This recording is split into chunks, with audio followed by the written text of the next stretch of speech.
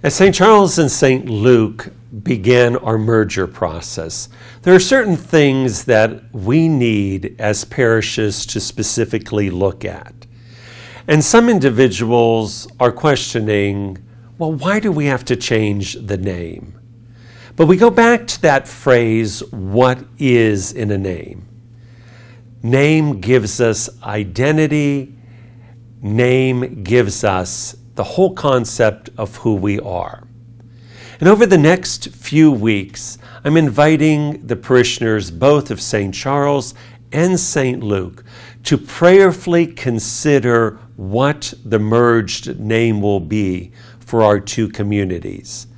Because that gives us our identity. That tells the rest of the world who we are.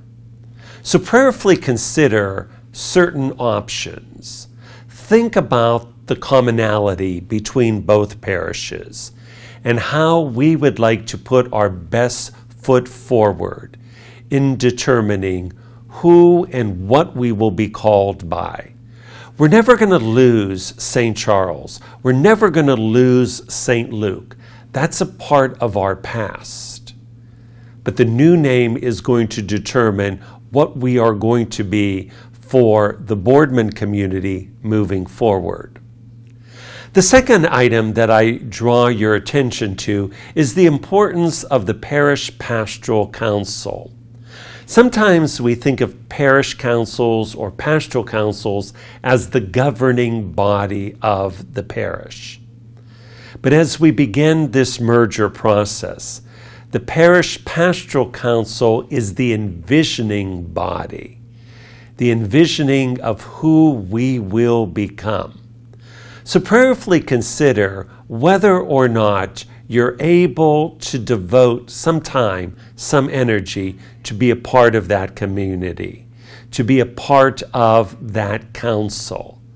We need everybody's help as we move forward to make the parish of St. Luke and St. Charles a very dynamic, visible presence in our community. We're going to pray that we will be one. We're going to pray that the Spirit of God will direct us in making a visible presence, a dynamic presence in our community. Hello everyone, I'm Natalie Wardle, the Director of Youth and Young Adult Ministry. I just wanted to take a few moments to give you an update on those two ministries at St. Charles in June. So first of all, Saturday, June 8th is our rain date for the Sleep in Heavenly Peace bed build. You may have remembered that we were going to do this in April. We had to postpone it due to rain, and so we're finally getting to do it here Saturday, June 8th.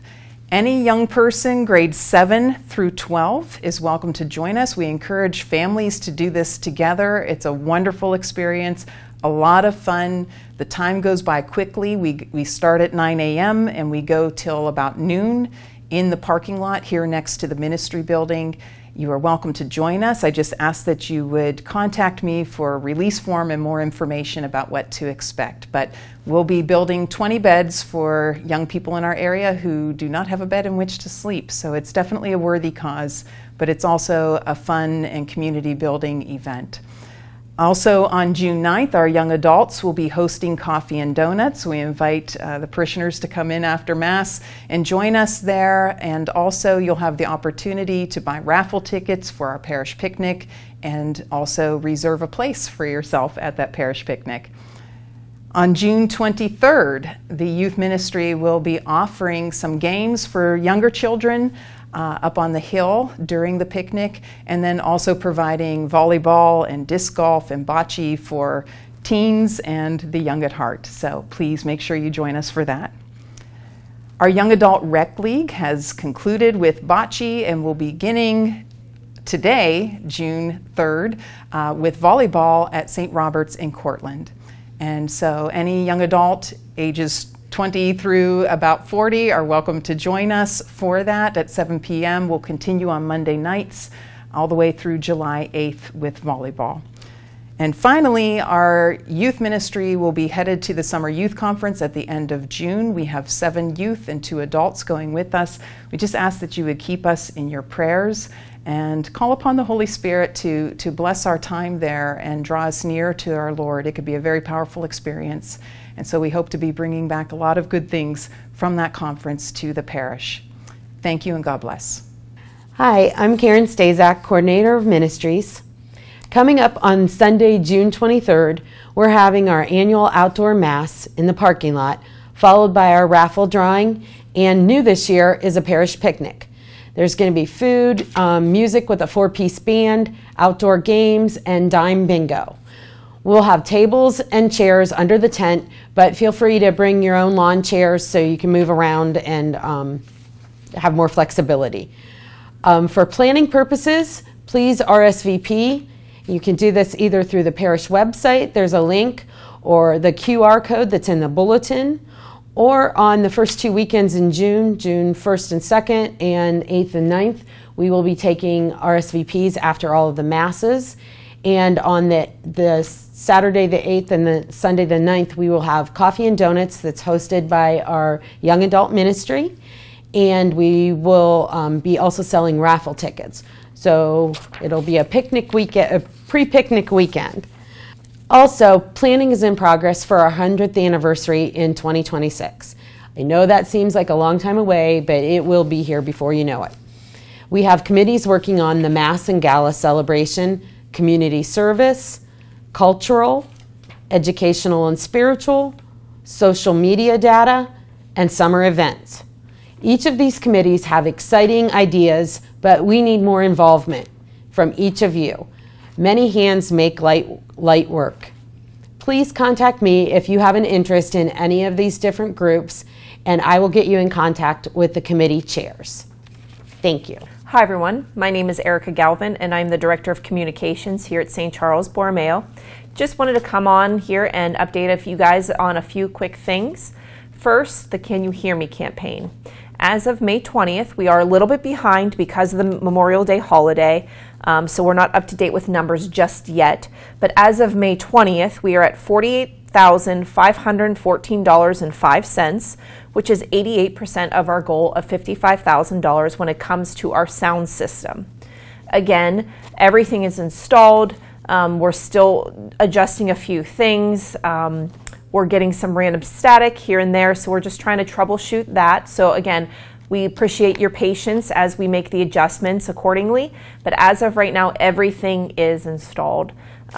If you guys do have any issues of hearing or if there's some kind of issue, please give me a call at the parish office or email me so that we can address those issues accordingly and swiftly. Again, we do ask, because we're only at 48,000, 88%, so we need 12 more percent, to please prayerfully consider giving with your yellow envelopes for the next couple months. That way we can attain our goal of $55,000.